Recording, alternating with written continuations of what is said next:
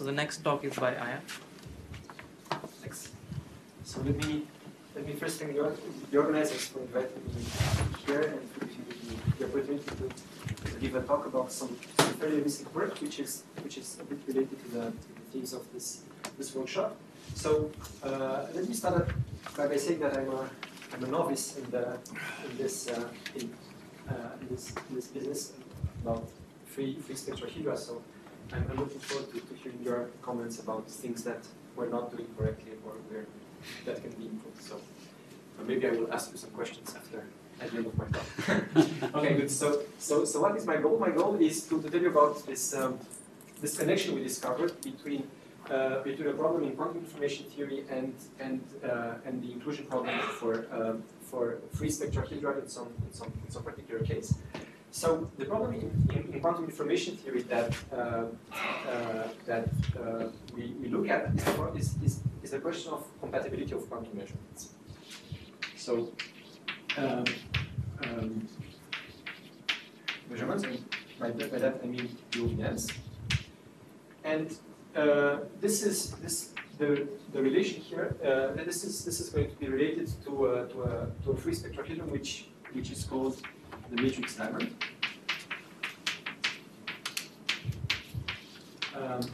And let me just say right now that this is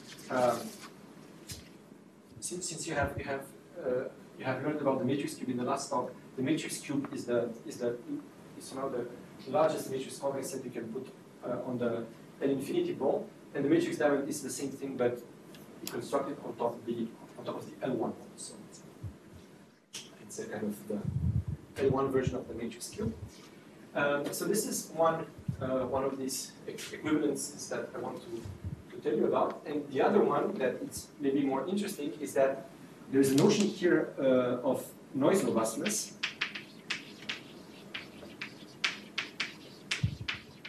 And that's, again, equivalent to the question of the inclusion constants for this matrix. So I will. So basically, the talk will have three parts. The first one I will tell you about these things here. In the second one, I will introduce the matrix diamond, and I will tell you some things which were known in the literature of convexity on this side. And then in the third part, I will state the theorem that relates these objects, and also I will discuss somehow the transfer of results from one side to the other, and which techniques from here are what the results on this side mean here, and vice versa. What techniques from quantum information one can use to say new things about these free spectra. Okay, so one let me tell you about POVMs and this notion of compatibility. Please ask questions at any time and tell me if my handwriting is big enough or readable. Okay, so what is so remember that quantum states are these positive semi-definite matrices of size E. Everything will be complex in my talk, and we ask them to be positive semi-definite and of trace 1. And one would like to measure is this quantum state. So the idea is that you have this quantum particle which goes into some measurement apparatus, and here you get a reading on this measurement apparatus. And quantum mechanics tells you that the result of a quantum measurement is a random variable. So this will give you some outcome I, which is a number from 1 to k. So k is the number of outcomes of this measurement apparatus, and you will get outcome I with probability. Okay. So here we want k are positive numbers and the sum of.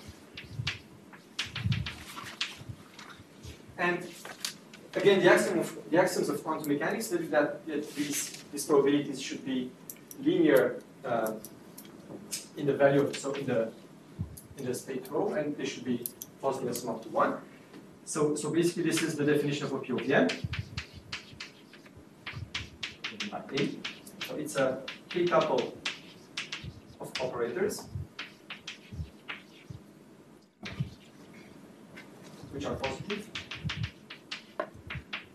This will tell you that these probabilities are positive and they sum up together. This corresponds to this normalization. And the probabilities, you get the probabilities by saying that Pi is just matrix of rho times duality H. Okay, so P of n is just a tuple of just a k-tuple of operators. And now let me. So I will talk about this matrix diamond. So this corresponds to the case where k equals 2. So these are somehow, if you like, yes/no measurements. So I just have two outcomes, yes or no. And let me give you some examples. So maybe something like this. I can measure in the canonical basis. Or I can measure in a different basis.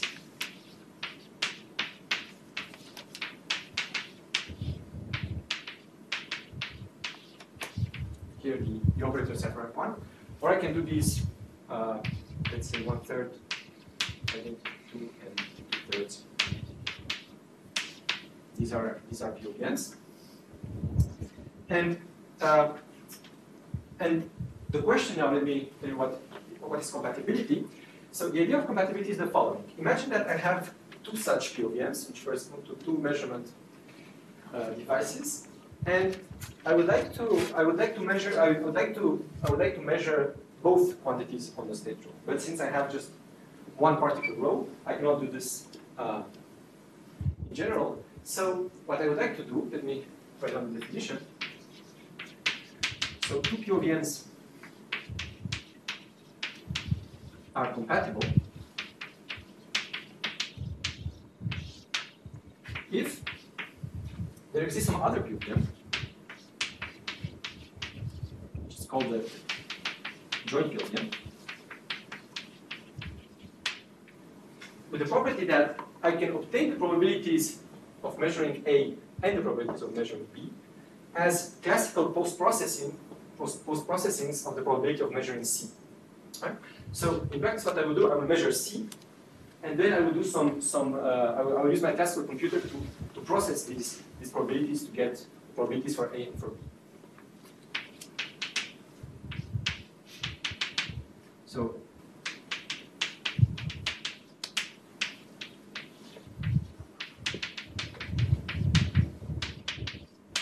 can you obtain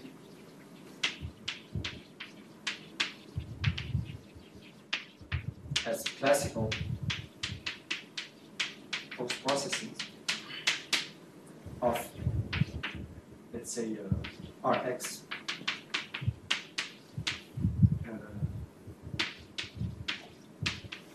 by classical post-processing, I mean multiplying this vector Rx with stochastic matrices to get the vectors P and Q. Okay. Now this seems a bit confusing. So let me tell you how we use this in practice. In fact, one can choose C. One can always, if they are compatible, one can always choose the C indexed by ij, where I can always get this AI as marginals and the BJs as the I. So if they are compatible, I can always pick such a joint POVM. And actually, this is the formulation I will use from now. So the question is, you give me A and B, and the question is, can I find a POVM C such that A and B are the marginals of this C? Right. Let me show you two examples.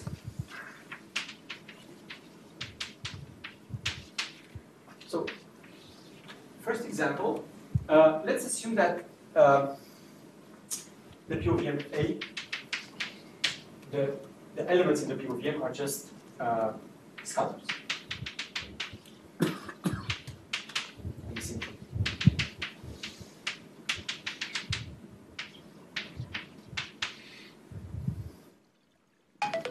these scalar POVMs are kind of trivial because what it means is that, you see, it means that the probabilities I get are independent of the input of the state I put into my measurement apparatus. So this is kind of the trivial case, and you see it's actually easy to build such a C. I will just put Cij to be Aibj times Anet. So basically, I'm looking at these probability vectors, and I'm doing I'm looking at these two probability distribution, classical probability distributions, and I'm taking their tensor product. Okay.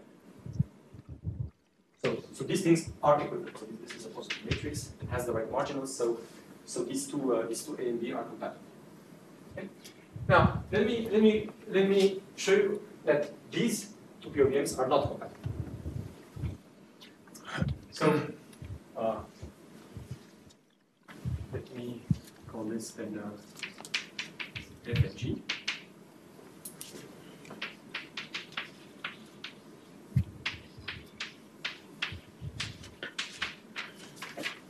So let's look for such a joint POVM.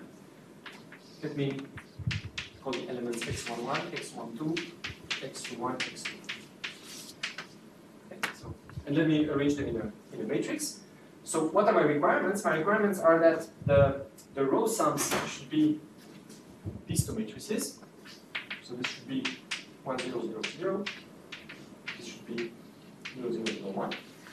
And the column sums should be effects of this operator. So 1 half, 1, 1, 1, 1, 1 half, 1 minus 1 minus 1. Okay.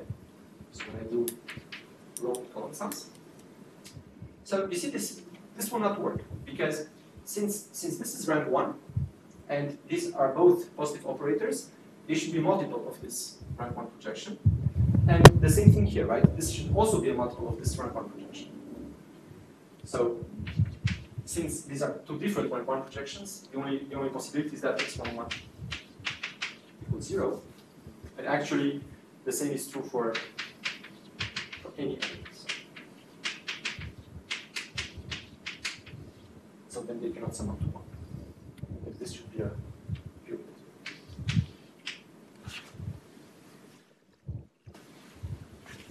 Is this clear? So basically I'm saying that if the two POVMs A and B have rank 1 operators inside, rank 1 effects, they can be compatible if and only if they are the same after permutation.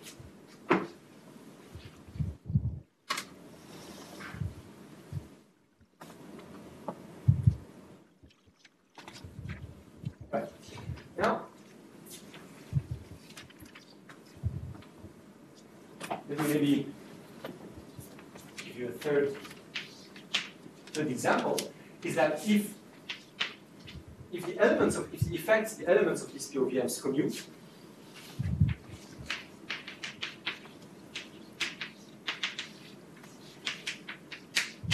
then A and B are compatible.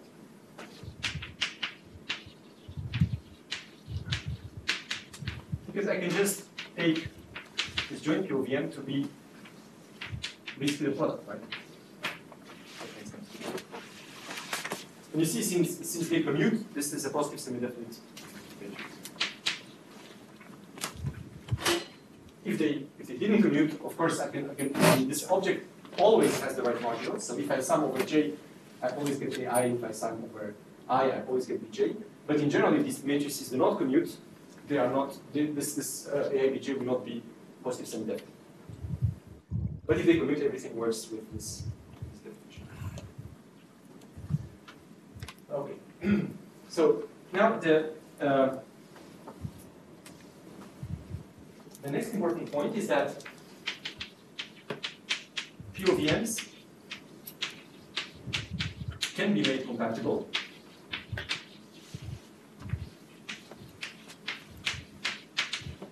by adding noise. What do I mean by that?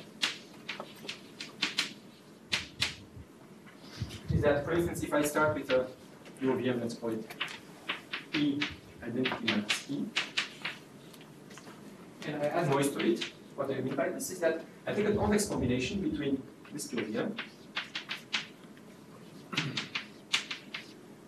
and a trivial one. So identity over 2. Then the claim is that for small enough S, these things will become compatible. POVMs will become compatible. And this leads to the following definition. I would call the compatibility region.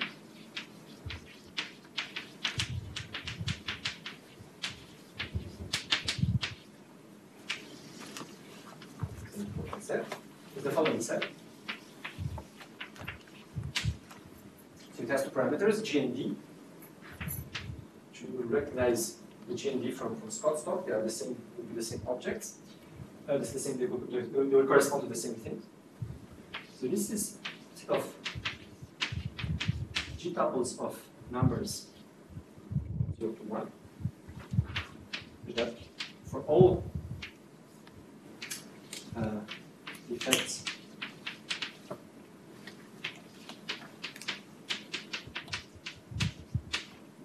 so this by this I mean that this thing corresponds to the POVM EI and identity minus EI. Okay, I'll be focusing on POVMs with two outcomes. So since I want both these guys to be positive, I have to ask that EI is between 0 and 1. So I want that for any choice of G two outcome POVMs, if I do this convex combination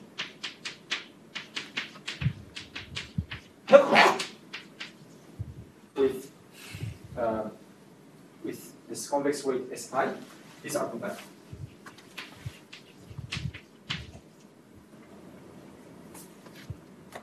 So this set is it tells me how much noise do I have to add to make any G tuple of quantum effects compatible.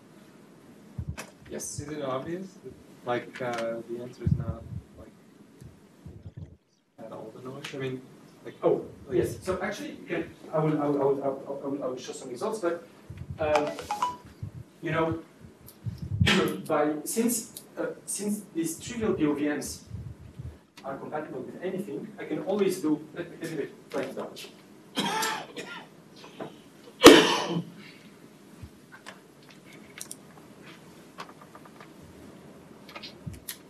So you know, a POVM I and identity minus E and identity minus E and identity over 2, identity over 2, these are compatible because they commute. Yeah. And identity over 2 and F, identity minus F, are compatible. You can easily see that the set of compatible things is convex, so I can always take 1/2 of this.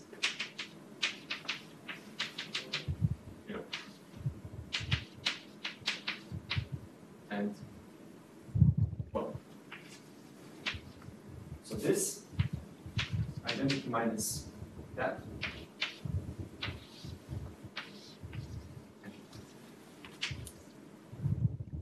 One half F plus 1/2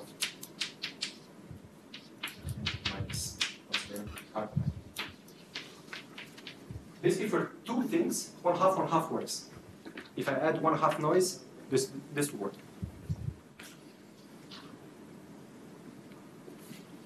So let me give you some properties about this set. So it's easy to see that. So facts about this gamma GD. So again, G is the number of POVMs I have, and D is the dimension of the operators. So I always have this 0, 0, 1 in position I here. This belongs to G. Why is that? This means that basically what I will do in practice, I will use my row, I will measure the ith POVM on row, and for the other ones I will just flip a coin, because I can always do this. Of course, this is convex. This is also easy to see. And let me show you what happens for G equals 2. So for 2 kilograms.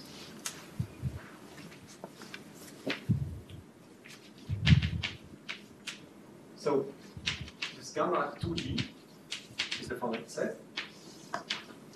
So this is S1, this is S2. So I know that 1, 0, and 0, 1 are inside my set, so I have all this things inside, my convexity. And one thing I know is that 1, 1 is not in the set, because there are POVMs which are not compatible. So the question is this larger or is this exactly this triangle? And and it is larger, and actually in this case it's the quarter. So this is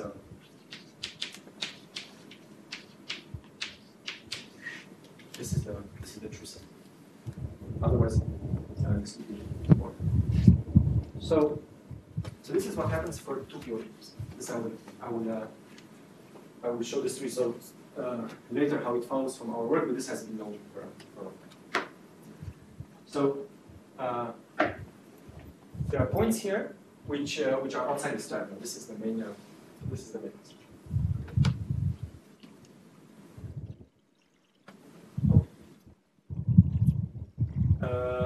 Now, if there are no questions, I will move. Oh yeah, there is a question. Why is the curve S1? Why is this arc relevant? So you said the region is underneath the line? Oh no, the region is everything. Oh. So this triangle is trivial. Oh, I see. By convexity, by the fact that, but I have more. That's the main point. I have more than this triangle. Are you going to show us how to prove this inequality? Yes. Yes. I mean this has been known in information for quite some time, for maybe over 10 years. But this also follows from this bijection with inclusion of free spectrum.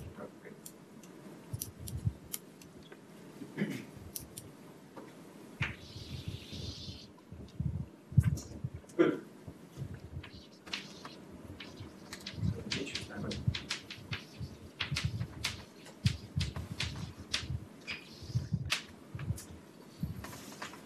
So remember that if let me remind you what Scott said an hour ago, is that a free spectrahedron is determined by some G-tuple of matrices. So this would be D by D matrices, self-adjoint. I will take G of them. Then look at this. Level n of the free spectrahedron is the set of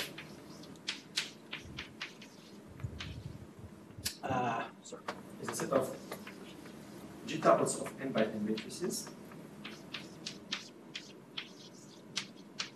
which satisfy this inequality. So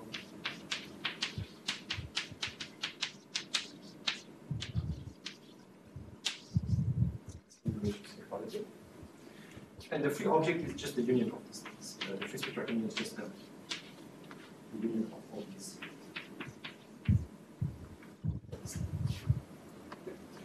This is a free spectrahedron, and we'll be interested in one particular such object, which is the matrix diamond.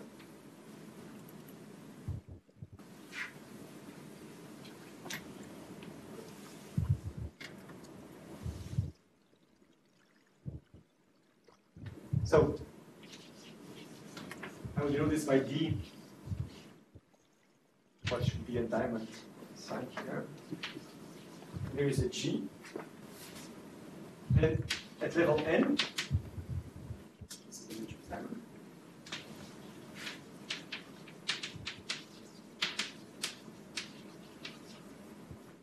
At level n, this is a set of G-tuples of matrices. Joint, there's G of them, and this is defined by inequalities. So the inequalities are like this: sum of epsilon I xi.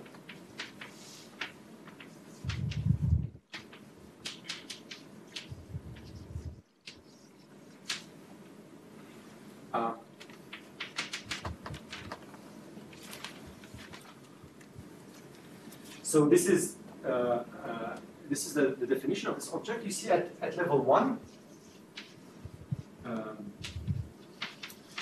this is the L1 wall. I'm asking that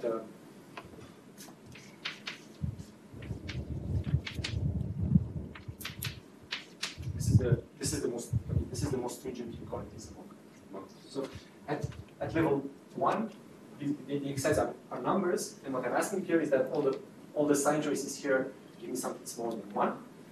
And this is the A1 wall. And you see, I haven't given you actually this the way of writing this here is not the same as that one, but you can easily see that, for instance, at level 2, this is defined by diagonal matrices. So whenever I start with something which is a polytope, I can always use diagonal matrices to define it in such a way. And here, my two matrices will be just have to give them in the right order. So 1, 1, minus 1, minus 1, 1, minus 1. Okay, so this defines the same object, but in this definition. Okay. And as for the matrix cube, this is the largest matrix convex set I can put on top of this one.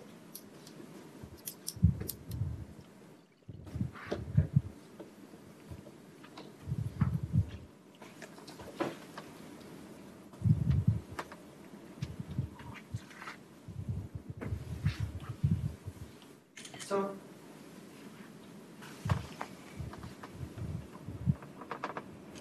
now let me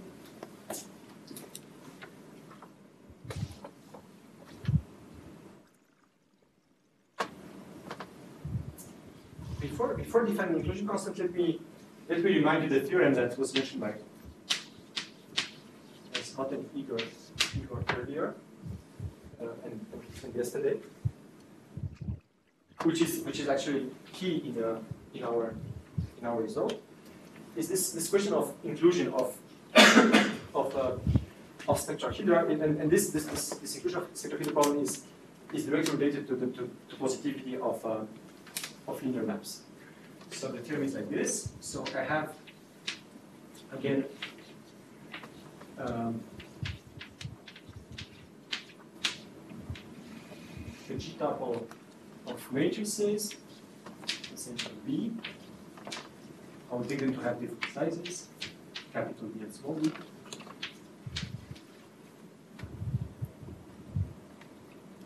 And I will assume that the spectrahedron defined by A at level 1 is bound.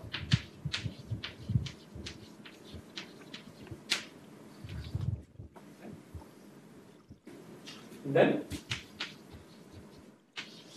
if I look at, I can define a linear map from the operator system defined by the identity and A1, AG to M small b, which is unital, so it maps the identity to the identity, and it maps all the AIs. Since I have this assumption, this is a well-defined linear map. Let's consider this linear map. And what this theorem says is that this map phi is n positive if and only if I have inclusion of the free spectrum of the level n of the free spectrum defined by A into the one defined by A.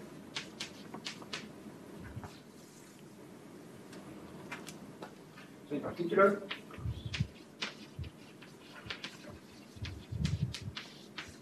phi is completely positive if and only if I have inclusion at the free density.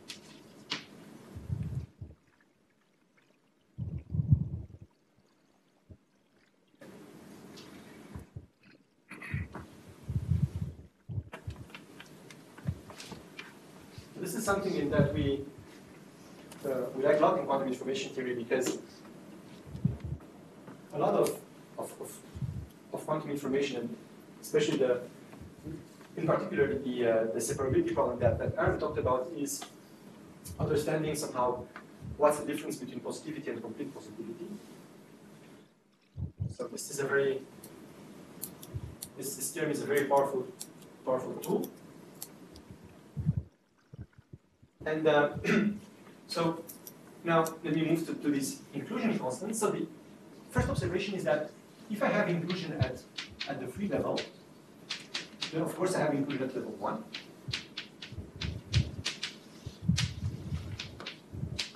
And the question is, how about the recursive?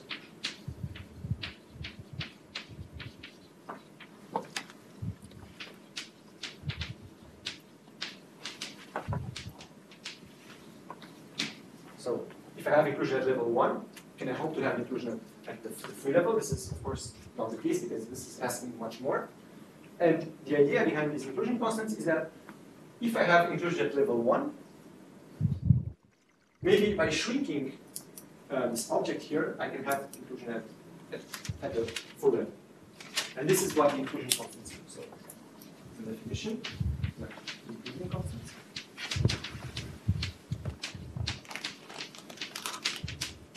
So I will define a set delta, again with two parameters, G and D.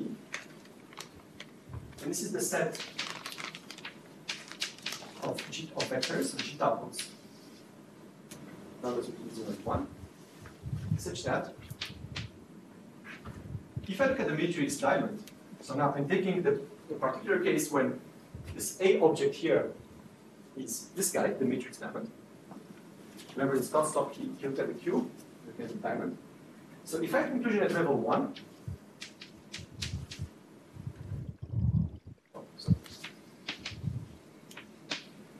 okay, let me write it down first.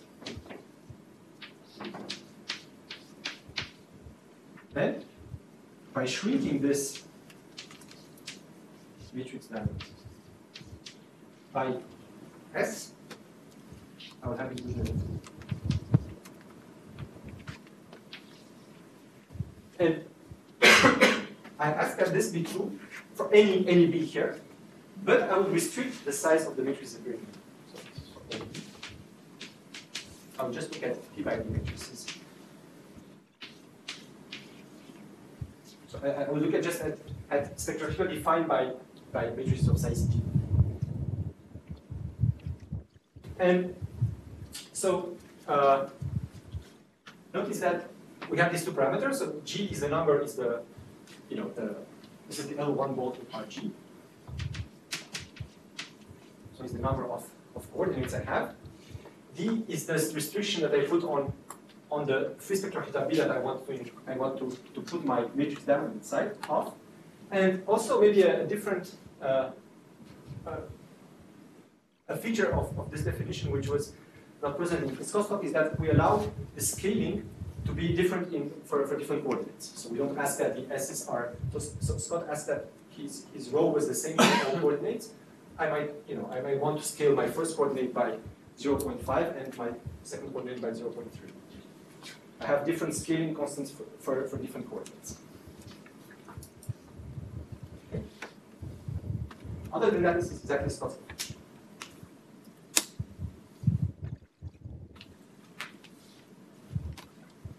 So let me tell you two results about these delta sets.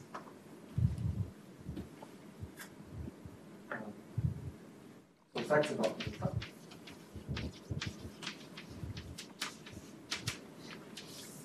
So one, I'll tell you two facts. The first one is that this constant vector 1 over 2d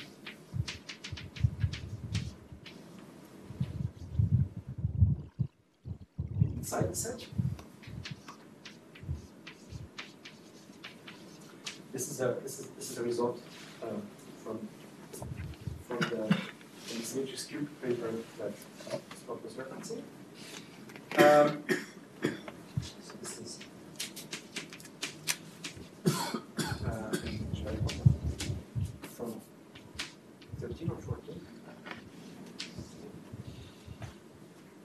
another very nice result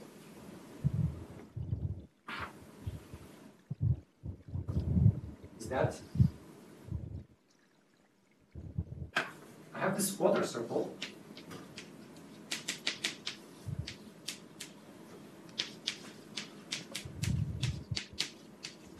which is a subset.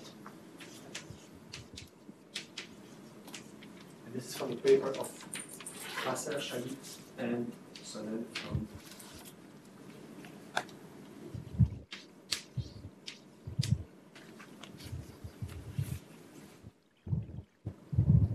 these results have been they have really very nice proofs, completely different proofs. So you see, one feature is that this is something which is G independent, and this is something which is D independent.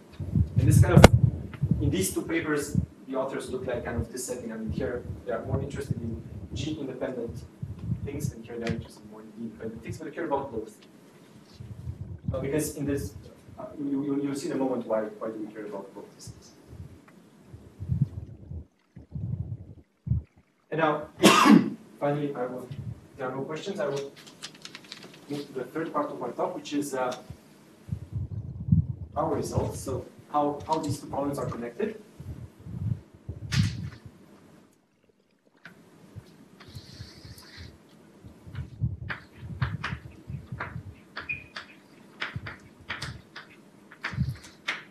This is our theorem.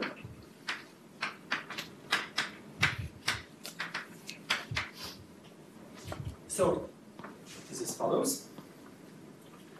So that I'll consider a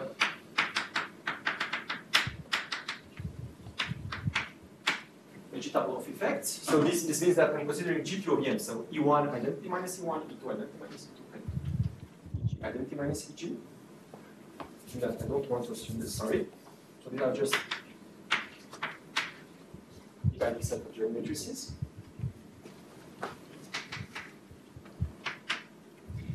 Then we have several statements. So the first one is that the matrix diamond at level 1 is included in the spectrahedron defined by the matrices 2E minus the identity. So, the first one, B1 is 2E1 minus identity, and BG is 2EG minus identity. I'm using this shortcut to write it like this.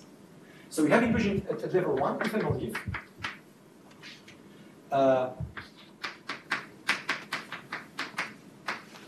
these are POVs.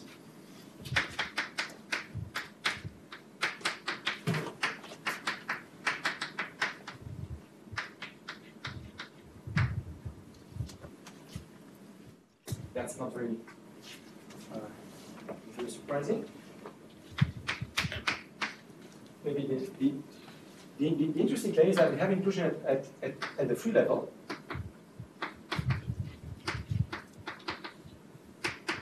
If these things are compatible.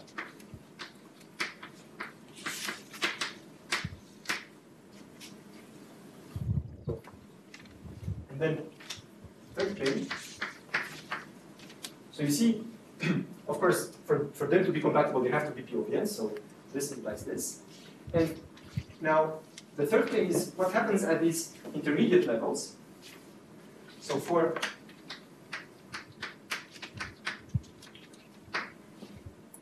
these intermediate levels, we have inclusion at this level n. If and only if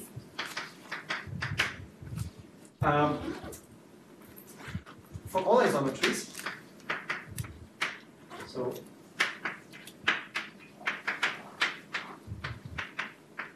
whenever I shrink my operators EI by this V, they become compatible.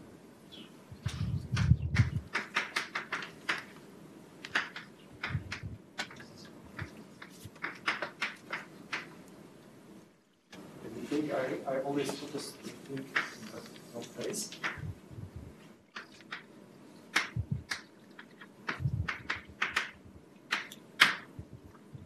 And the fourth claim, actually, over this noise robustness constant, these noise constants that we introduced in the first part are precisely the ones, the inclusion constants for this type. That's it. So I should stop soon. Let me basically let me comment a bit on this theorem. So basically it says that the two problems are completely equivalent at all levels. So level 1, this is the easy thing. I have just that these things are positive operators, so this is trivial. Maybe the most interesting result is this 2, that I have inclusion at full level if is equivalent to compatibility. And moreover, these inclusion constants, which are the objects that one is interested in, are precisely this noise robustness, this minimal quantity of noise that I have to add to that any G-tuple of two outcome POVMs of size D become compatible. These are precisely this dictionary between the two problems is very goes to most of the interesting. So maybe before ending, I would like to tell you one more thing. So I told you that for G equals 2 we have this quarter circle picture. Let me draw you the phase diagram of this problem. So what is known about these sets? And now, so we have, let me see which way. So we have G, we have D. So so basically what we know is that here is gamma, delta. Here we have equality in this region. So these inclusion constants are precisely the quarter circle. This curve is D is 2 to the basically 2 to the G minus 1 to the G. There's another region where we know that, so this is G equals square root of G over 2. Here we know that the quarter circle, so we know that the quarter circle is always a subset of these inclusion constants by the plus and out result. So here we know that the quarter circle is a strict subset of this inclusion set. Here we don't know anything. Basically, this bound comes from this result of this result here that says that this 1 over 2d is inside, and for this range we know that this cannot be the case. This cannot be the quarter circle because this 1 over 2d point is outside the quarter circle, so we have more. So basically, this is to say that we have no idea what's happening in this region. So what are the inclusion constants for this range of parameters where d is not exponentially g? This is all.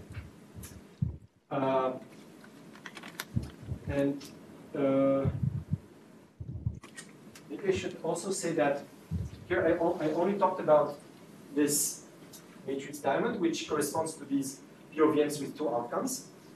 Exactly the same theorem, so we can copy paste. It works if we allow POVMs with more than two outcomes. But then you have to replace this matrix diamond by a different object, which is the matrix jewel, which again you can it's the largest, it's something built on top of a polytope that we describe in our paper. The problem is that in that case, actually, the situation is much worse than this one because this matrix jewel has less symmetry. So here, for instance, for this result, we need some symmetry. This also doesn't work. So basically, in this case, for this matrix jewel, so when we try to compute the inclusion constants for this new free spectrahedra, much less is known because we don't have all this machinery coming from free spectrahedron theory. So most of the results we have for the matrix jewel either come from symmetrizing the jewel and trying to use these old results and connecting it to the diamond via some tricks in quantum information theory, or, and maybe this is something which is interesting for people well, not in quantum information. That so in QIT we have this technique to render things compatible using using something which is called quantum cloning. So as you might have heard, it's impossible to clone information in quantum theory, but you can do something which is called quantum approximate cloning, where you ask that you have a quantum state and you make copies of it, but you don't require that the copies are perfect. So you might allow some noise for each for the copies, and somehow how good you can do, what's the overall quality of these copies has been computed in QIT, and these numbers which give you what the best possible copies you can have are related to these inclusion constants for this matrix dual. So for the dual, for instance, we have we use more techniques from quantum information to say something about these inclusion constants, whereas for the diamond, which has been studied a lot in this algebraic convexity, it's the other way around. We use these two results, which are very powerful, to say something about objects in quantum information. So it's kind of depending on how complicated the object is one theory or the other, which has been more developed. And I would like to stop now, I guess, because I'm over there.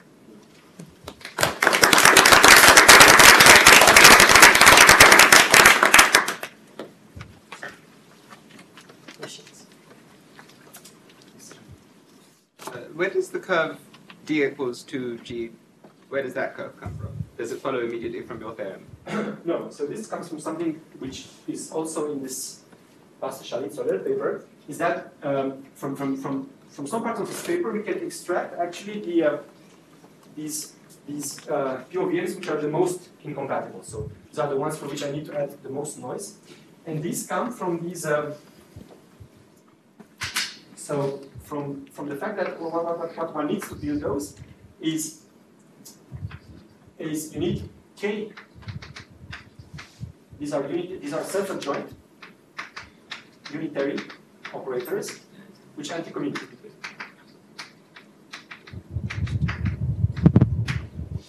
And these things exist if and only if the dimension is larger than that. So this is, if you want, this is the only case where we know what these, what the least compatible quantum effects are, and these are given by these objects. Yeah, so your theorem doesn't impinge on drawing this phase diagram at all. I'm sorry? Your theorem doesn't help you fill in the phase diagram. My theorem, so what the theorem does is, depending on, if you just care about this, different parts of this phase diagram come from algebraic convexity, some come from quantum information, depending on the case. But this one, the one which is on the blackboard, everything comes from these two papers, basically. For instance, this quantum cloning business, in that case, gives you worse bounds than this.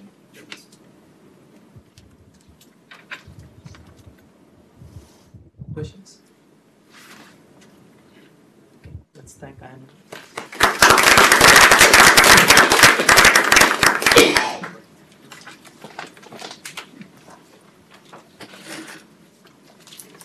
Choose the next speaker. Show you this matrix. Yeah.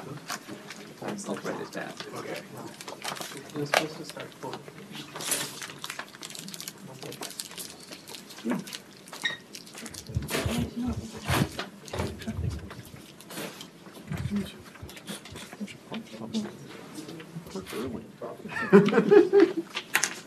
We worked out.